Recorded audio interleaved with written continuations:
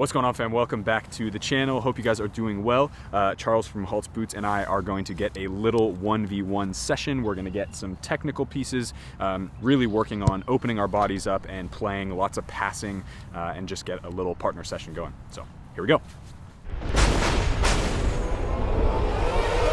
All right, guys, so little boot check for the session. I'm wearing Hypervenom Phantom 3 DFs. As always, 11 Pros. 11 Pros? Hell yeah, let's get after it. Well, as long as you don't, elastico meg me and throw it on the channel, then I'll be all right. If I do, you gotta clip it. You have to post it on your channel. All right, that's fine, that's fine, that's fine. Is that a deal? No, that's fine. Yeah, okay. yeah. I'll post it, All right. Alright, fam, so warm-ups are obviously very, very important. I don't need to preach to you guys the importance of what a warm-up does for your body, but do make sure you do it.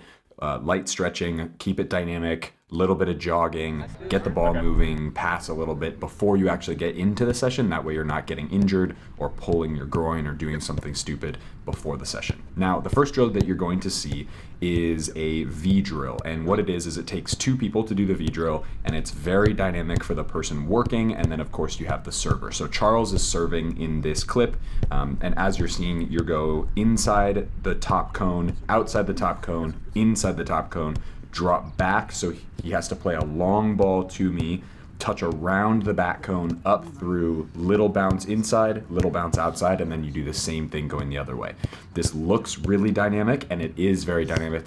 It's a great way to do a warm-up, and it's also a really great way to practice different types of turning. So as the clips move forward, you're gonna see different types of touches with the outside foot across, with a touch and a rollover, and you're gonna be able to look at all the different types of touches in that little drill as a warm-up, as a way to be moving forwards, backwards, practice checking, and it's a really good way, again, to make sure that you're getting all your touches in, all the fundamental little touches in before getting into some of the more complicated drills.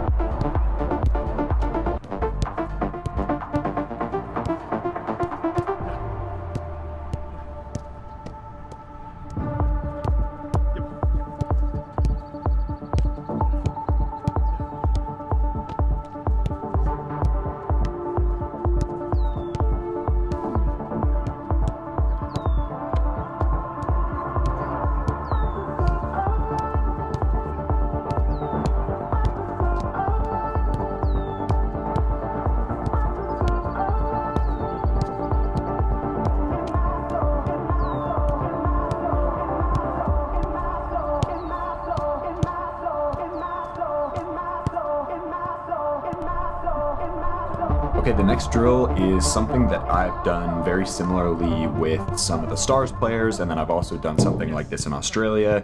Here it looks a little bit different just because we don't have a wall to use, so we used a bench folded over or tilted over, I guess, as our wall. And so what you're noticing is we're doing tons of different patterns based on the type of movement that I want to do. And then it's facing the goal so that every time I finish the drill, I'm opening up, turning with the ball, and passing it into one of the corners of the goal. Similar to if I had two mini goals in the big goal as opposed to the big goal. It just, again, looks a little bit different, but it's the same fundamental drill, which is usually I'm checking into the middle, or or I'm using numbers of each of the cones. So in this case, we started with no numbers and just doing certain patterns, and then in the second iteration we started using numbers. So my front left is a 1, and then it goes clockwise 2, 3, 4 behind me, and I have to check to one of those numbers, and then each number has a different pattern to it that I have to remember,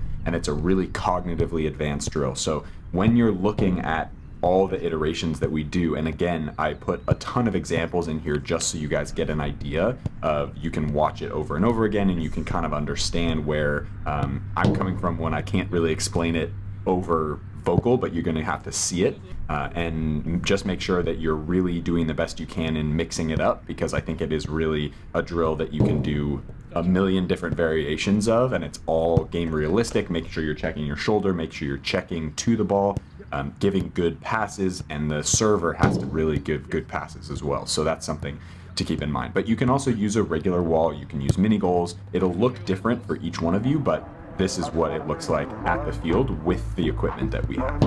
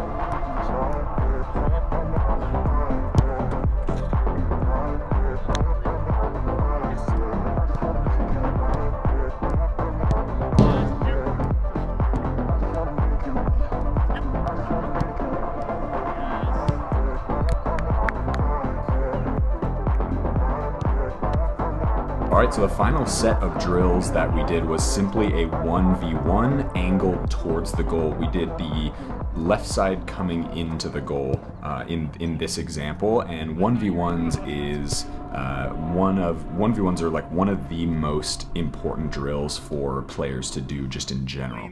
I think they're especially important for wingers and outside backs and defenders in general to be able to defend 1v1, because at the top level everyone's technical ability is really good, everyone's awareness is really good.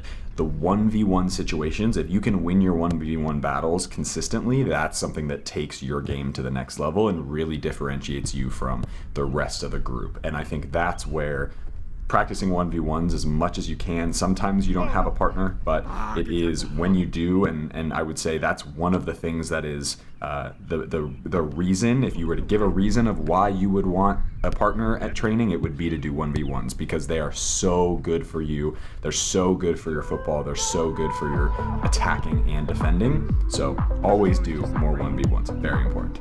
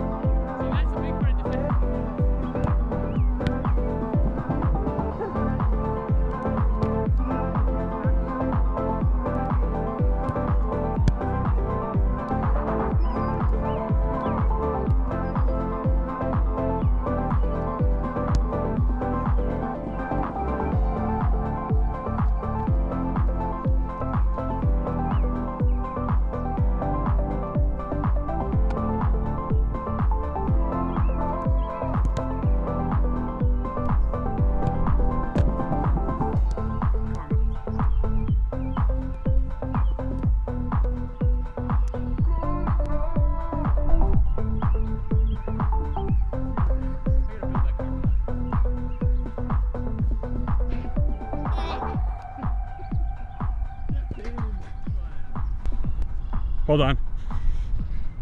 I'm recording you now, so now you got extra pressure on you.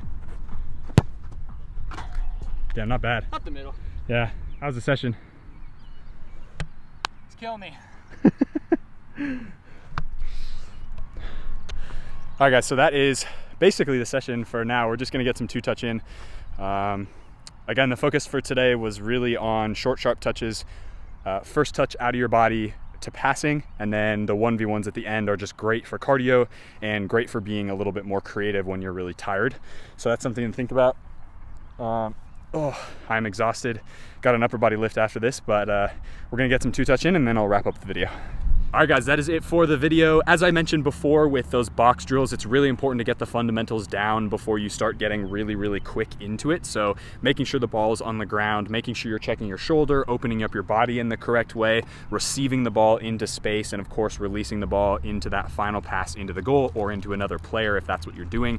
Charles and I had a fantastic session, got really good 1v1s going, which was awesome. I really miss doing those consistently because they are really translatable into the more game realistic type situations in training and then of course in the games. So if you guys enjoyed this type of training content, hit that like button, hit the subscribe button if you haven't already. As always, be awesome, take care. I'll see you guys in the next video.